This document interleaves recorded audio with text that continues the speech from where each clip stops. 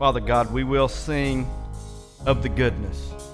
God, we thank you for your blessings, God, that you do pour out on us, God. We thank you for your mercies that are new every morning. God, we thank you that we just get the opportunity to come into your house, God, and worship you freely. God, we know that there's places around the world this is not possible. But God, you have let us be in a place that it is possible, that we can freely come and worship you. And God, just give us the next few minutes. Just remove any distractions that happen, Lord. Just get them out of the way. And God, let us just help us focus completely on you and what you want us to hear. God, open our eyes of our hearts that as the word comes, Lord, it's not missed, God, that we can come and hear what you want us to hear. God, just pour your anointing out on this place. Fill this place with your presence. We ask all these things in Jesus' name. Amen. Man, I tell you what, I was so excited about that new song, and then I blew it completely. I will really be glad when Kara is back from to lead worship. But Dina and Terry, they're doing a fantastic job. But they asked me to sing, and I will just tell you, I'd rather play guitar. That makes me nervous. Like, I can get up here and speak, but I get nervous when I got to sing. I'm like, oh, am I going to blow this? So, grace, amen. So Lorena Irwin, she was walking down the street in O'Connell, Dublin. Coming in the opposite direction was Father O'Mary. Hello, the father uttered. He said, how is Miss Irwin doing this morning? He said, didn't I marry you a couple of years ago? And she said, yes, Father, you did. You did marry us a couple of years ago. He said, well, have you had any children yet? No, Father, not yet. The father, he replied, he said, well, I'm going to Rome next week, and I'll light a candle for you. He said, well, thank you, Father, thank you. A few years later, they met again walking down the street. And he said, Father came up and he said, well, now, Mrs. Lorraine, how are you doing today? And she said, Father, I'm doing fantastic. Doing very, very well. And the father said, and tell me, have you had any little ones yet? And she said, oh, yes, Father. I've had 3 sets of twins and 4 singles. 10 in all. The father said, boy, that's wonderful. He said, and tell me, how's your husband doing? He said, oh, Father, he's on his way to Rome to blow out that darn candle. Well, when you pray, you better be specific. Amen? Woo, Lord, have mercy. We're lighting candles all over the place for Michael and Kara. Jenny, do we need to light one for you? You sure? You sure? Just... Oh, man, I was talking to a pastor friend of mine over the weekend, and he's in a new position. And this pastor friend of mine, several years ago, didn't have any kids. Now, he said, I'm moving. He's got a new position. He's moving to Houston. And he said, I've got 11 in the household. Lord, have mercy. That's a household to move. Isn't that crazy? But God blesses unbelievably. This month, we've been talking about freedom. The first week of our series, if you weren't here, go to the Facebook page and watch them. Go to our Crossroads Antioch page and check them out. The first week was fantastic. We had my friend Dennis Parker here. And Dennis is amazing. He has an incredible story about freedom and what God has done in his life and how he's set him free from addiction. A little caveat to that story, Dennis called me. How many of y'all were here and got to see Dennis? Dennis called me last weekend. He said, you're not going to believe it. Many of you, he told the story of how he had been, he had a bunch of charges and how they had all gotten taken care of. And he said that after he left our church, he was in Hendersonville, and he was driving, and he said he looked in his rearview mirror and he saw these blue lights. Oh, okay. But he said, praise God, I've got my insurance papers and I've got my driver's license. First time in years. He said, I can't wait to give them to the police officer. I mean, he was excited about it. When he was telling me that, he was like, thank God, I've got it here. I'm ready. I get to show this. I was like, well, Dennis, that probably wouldn't be the exact emotion I would have.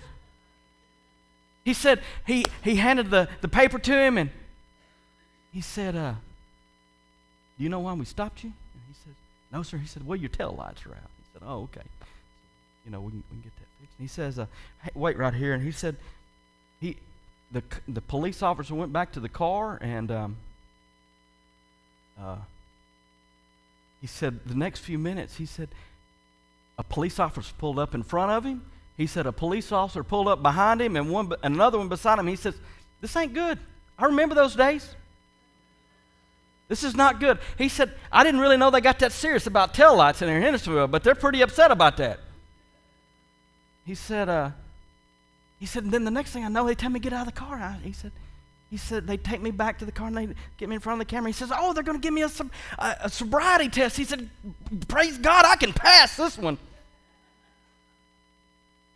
In the next few minutes, they said, you're under arrest. He said, whoa, for a taillight. He said, no, sir, you've got open charges against you. Like, charges? He said, for what are you talking about? All those have been taken care of. He said, I got my passport, I got my driver's license. He said, I've got everything taken care of. Evidently, there were charges they didn't put on the national record. So when he got all of these things to go traveling with Ricky, they didn't do that. They missed some of them. And when he told me that, I thought, oh my gosh, are you kidding me, Dennis? He said, man, they took him from Hendersonville to Bedford County, and they told him, you're gonna have to serve this out. You're gonna have to serve this time that we got here. He said he got pretty down, and if you heard his story of how he was redeemed and how God had put him on a new path and how God had set him back and redeemed him, and now he's playing with Ricky again, God had kind of restored all that. That'd be kind of a downer, wouldn't it? And he called Ricky and he said, Ricky, I got some bad news. He said, I'm gonna have to serve some time. He said there were evidently some charges that were still out there we didn't know about. He said, Ricky told him, he said, you're not gonna have to serve time, Dennis. God's got plans for you. He's already done this far. He said, you need to have faith. He said, I'll tell you, he said, when he was telling me, he said, I don't know if I really got that much faith right now. But then he called another friend. He said, man, I want you to be praying for me because I might have to serve some time. He said, this friend of his says, are you kidding me? Well, God's liable to do something incredible when you're in jail. And he said, there's no telling how many people are going to get saved. And he was like, I don't have that much passion right now.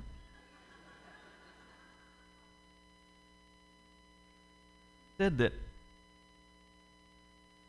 this attorney, Ricky hooked him up and helped him get an attorney there in Bedford County, and he said this attorney's name was Bobo. That's a good attorney from several. And he said, Dennis said that attorney called the judge, and he had saw things we had posted on Facebook. You know how Dennis was telling the story and all those things that was telling about his life, and the judge called him back. He says, I'm going to think about this for a couple days and see what it are. I mean, these are some pretty tough charges you got here. But he said in a couple days he called him back and he said, you know what? I believe it's better with the things going on in your life that we just forget about this. Now, how does that happen? Isn't that a God thing? I mean, that is a God thing. So, but Dennis said the turning point for him was he really got into an argument with God. He was like, God, why are you sending me back to jail? You've done all these things in my life. And he said, God really spoke to him and says, well, what if I do, Dennis? What if I do send you back? He said, well, you know what? God, I'll serve you whether I'm in jail or whether I'm out of jail. And God restored him one more time. And praise God. And when Dennis was calling me, he was like sharing this, and it was like an encouragement to you. And I wanted to share that with you guys, just so you could be encouraged. God is still God today. God still opened those jail doors just like he did for Paul. And freedom. Last week, we talked about, the second week, we talked about freedom between legalism and a license. And the answer to legalism is not a license of grace so you can go do everything. And legalism is not the answer to freedom either. You can't do everything the right way. You can't do it on your own. There is a balance there. And then last week we talked about freedom through serving. And I will tell you, unless you are willing to serve, you will never be free. This is what we were called to do. That's what we were made to do, is serve. This week, we're going to talk about freedom through relationships. And there are a few relationships and a few places and positions in life that you have to be willing to walk in to be free. Now, what are those relationships that you have to be in order to be free? What are those relationships? I'm glad you asked. Because I will tell you, I was reading this passage of Scripture, and this is a familiar passage of Scripture, but God spoke to me in a very different way about this passage of Scripture. This is a passage of Scripture about Elijah. And we all know that story of Elijah, where the thing that he did, how great a man of God he was.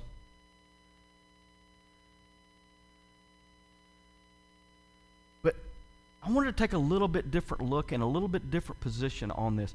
So Elijah, if you don't know who Elijah was a great prophet in the Bible. Man, he served during he was like one of the greatest prophets of all times.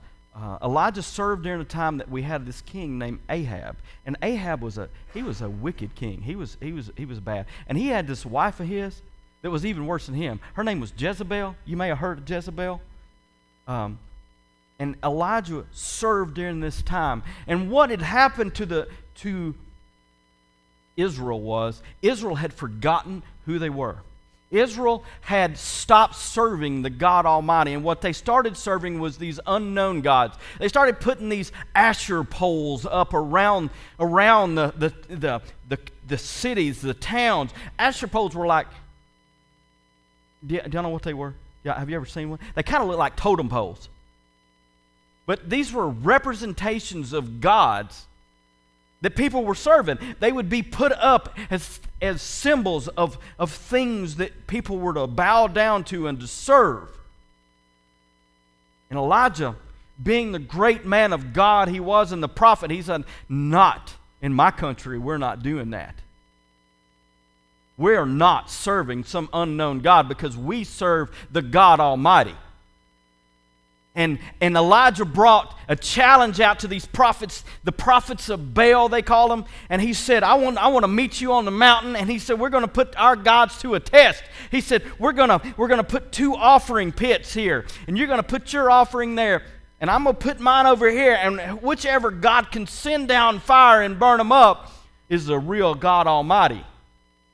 And these 400 Baal, prophets of Baals, they get to dancing around there, their offering, and Elijah, he starts making fun of them a little bit. He's like, is your God is he going to the bathroom? That's what he said. He said, y'all, is he going to the bathroom right now? I mean, is that why he's not working? Just taunting them a little bit. But in the middle of that, God does an amazing thing. Elijah had so much faith that not only did he put his offering out on this pile of wood, but man, he soaked it with water. He poured water around the pit. God came down, and a burst of fire blew it up. Then he killed all the prophets of Baal.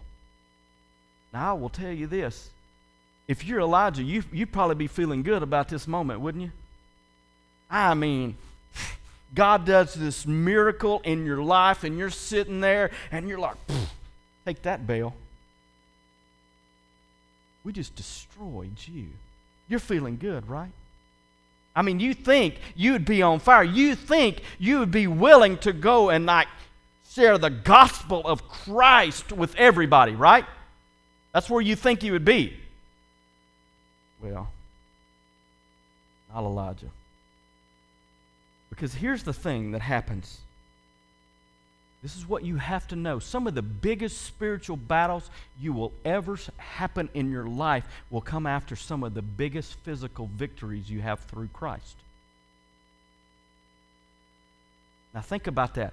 Some of the biggest spiritual battles that will ever happen will happen after great physical, miraculous things happen with Jesus. Because what's happening is when Jesus shows up and when the Holy Spirit works through the physical, the enemy doesn't want you to believe that you've already won this game. He wants to try to take you out, and he's going to start attacking you spiritually.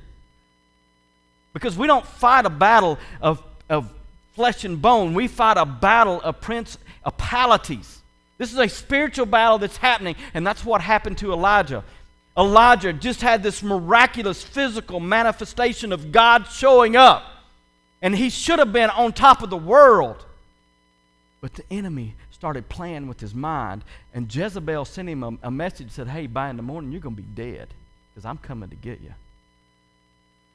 And Elijah did just what most of us do. Most of us, when the enemy starts attacking, this is what we want to do. Man, I got to get by myself. I got to pull away. I've got to just get alone with God. Well, you know what happens when you pull away from all your support systems and you let the enemy attack you? You get like Elijah was. Elijah was out in the wilderness saying, God, just take me now. I'm done. It's over. God just did this miraculous thing, and he's ready to die because he don't understand all of it. Not only does that happen, God comes and speaks to him right there and tells him, he says, get up, move. Never stay alone by yourself. Always continue moving. Do it. Because Elijah felt like he wanted to die. Then God does these other miraculous signs, like he goes to this widow's house. There's not supposed to be any food anywhere. And then it feeds him and her and their family. God does this other miraculous, but Elijah's still messed up. Finally, God tells him to go, and I'm going to speak to you personally. Come out and find me.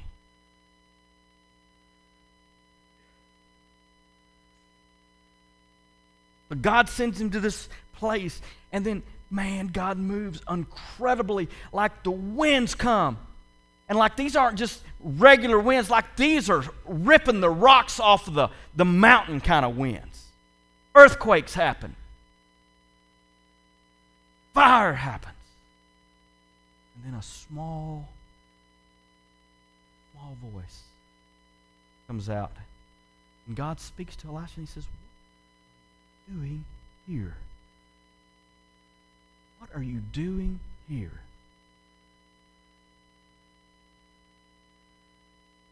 And that's where we're going to pick up. 1 Kings 19. We're going to be reading here. We're going to start in verse 15. And God had asked him, what are you doing here? Then God speaks to him and it says, then the Lord told him, go back the same way you came. Travel to the wilderness of Damascus. When you arrive, okay, now I'm just going to tell you right now, I'm going to mess these names up. All right? If you have issues with the way I say names this morning, email Jake. When you arrive, anoint Hazael to be king of Aram. Then anoint Jehu, the grandson of Nimshi, I have no idea, to be king of Israel, and anoint Elisha, son of Zaphat, from the town of somewhere, to replace you as my prophet. Anyone who escapes from Hazael will be killed by Jehu, and those who escape Jehu will be killed by Elisha. Yet I will preserve 7,000 others in Israel who have never bowed down to Baal or kissed him. Now, when I read that, it made me realize there are some relationships that you have to have in your life to be free in Christ. The first relationship that you have to have right within you is the relationship of having kings in your life or authority. Now, most of us don't like that part about life, but you have to embrace authority in your life. Authority is set up by God. There will always be people of authority over you. Here's the thing. If you want to be blessed by God and you want to find true freedom in Christ, serve them well. Bless them. Help them be prosperous. Help them succeed. Don't despise them. Don't try to make them fall. Don't be resentful. Work for them hard as you're working unto the Lord. Hebrews 13:17 says this, obey your leaders and submit to them, for they keep watch over your souls as those who will give an account. Let them do this with joy and not grief, for this would be unprofitable for you. Do you realize that? This would be unprofitable for you. Or here in this version it says would be advantageous for you. Now here's the thing. If you want to be profitable, serve your leadership well.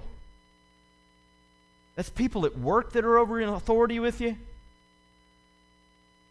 It's people in the government that have authority over you. We may not always agree with them.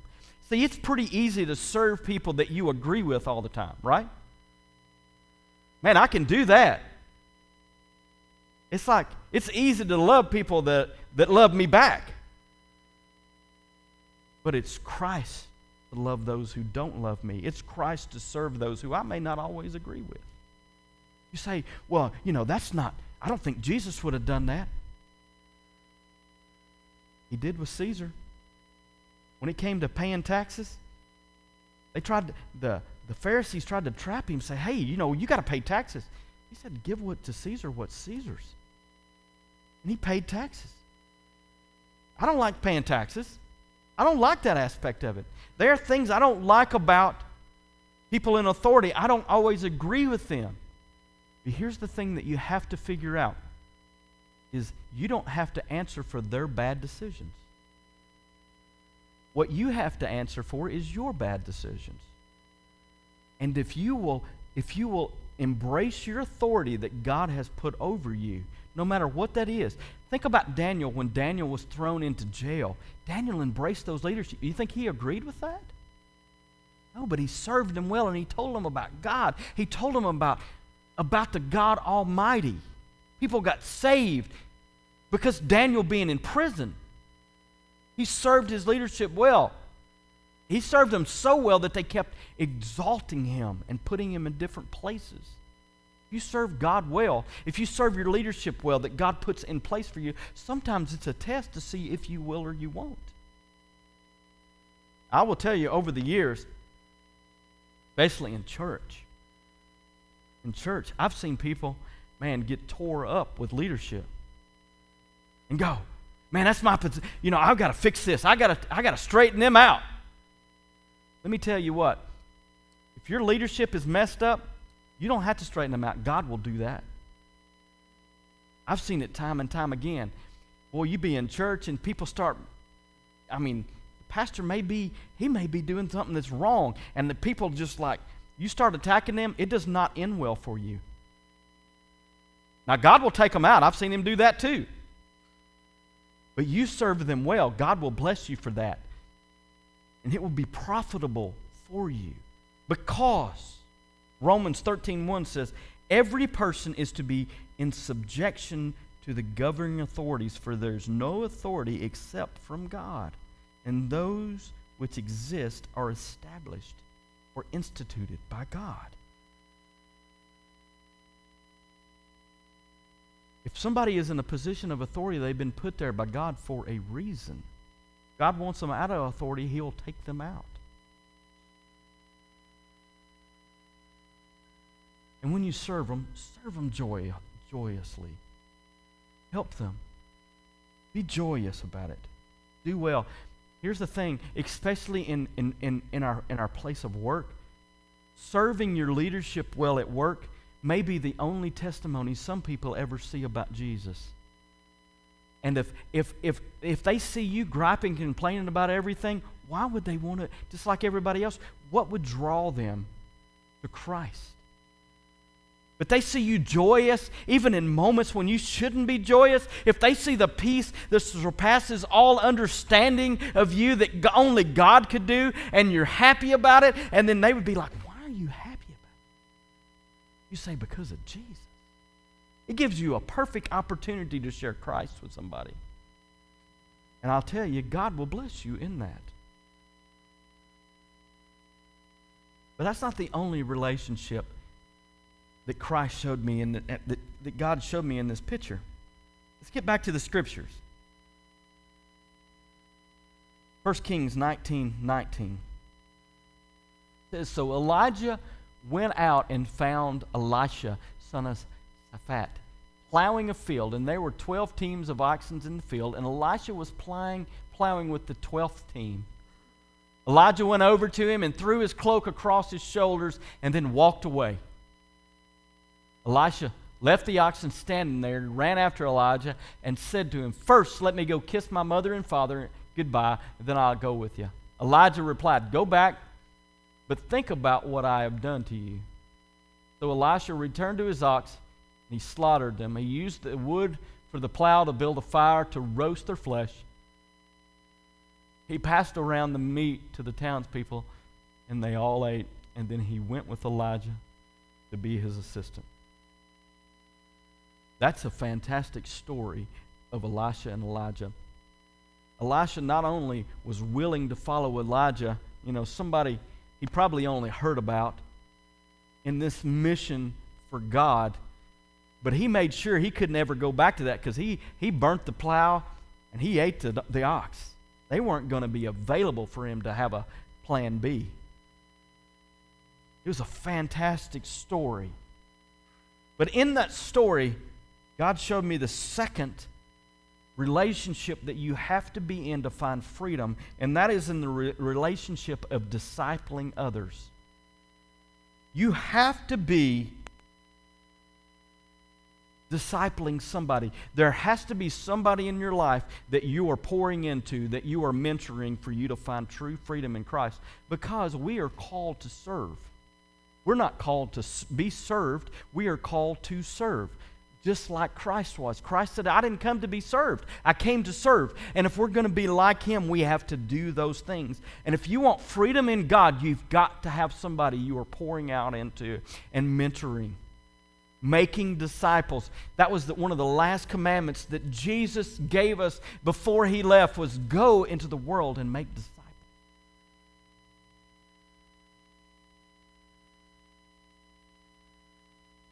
You ever looked at a glass? If it's full of water, there ain't a whole lot more water can be poured back into it, right?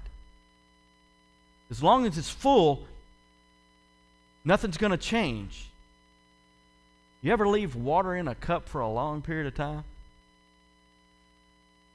It's nasty. I had this cup at my work, and I had a cup of green tea, and I forgot that I left the green tea in that cup for about 4 months. I opened that cup. It was green and blue and all kind of pretty colors in there. It smelled terrible. Awful. And that's what happens if you're not discipling somebody else. You'll get stale and you'll start to stink.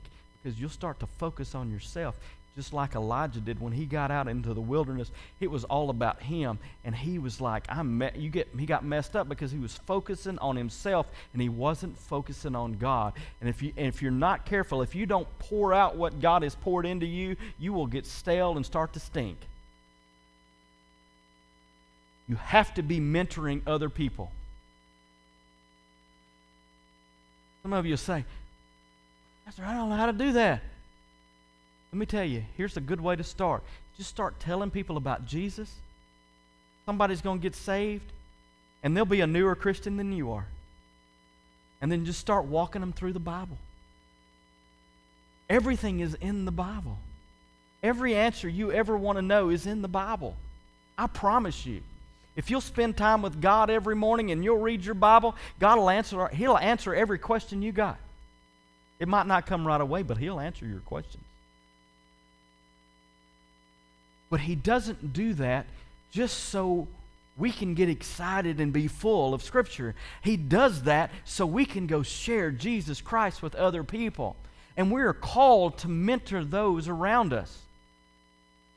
And you'll never find true freedom until you do that.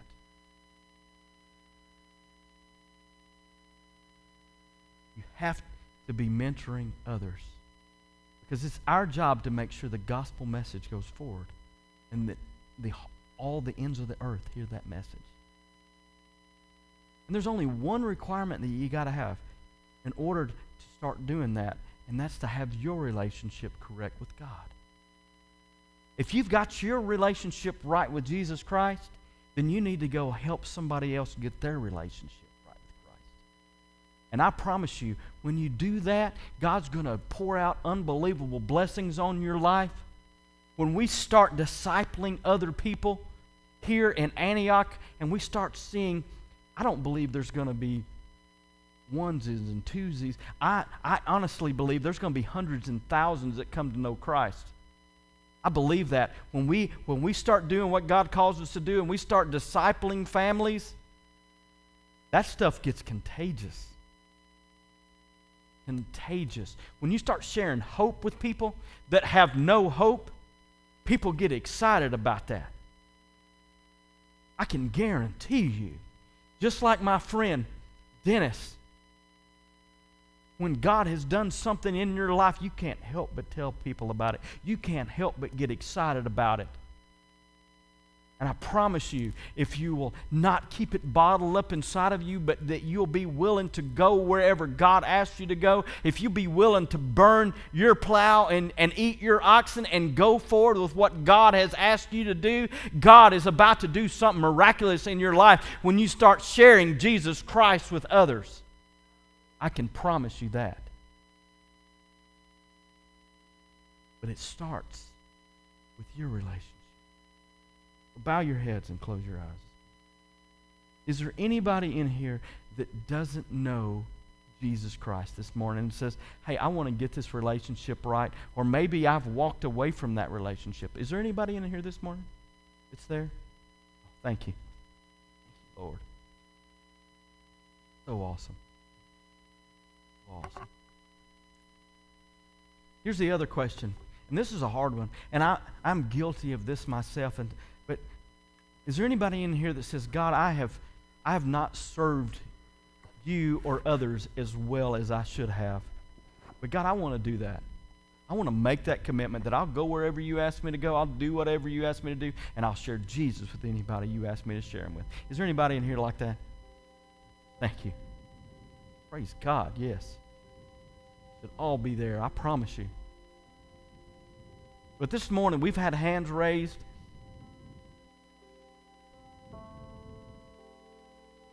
For people to receive Christ.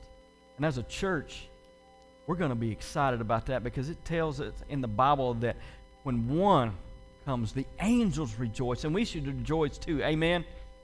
But we're going to do that together by repeating a prayer.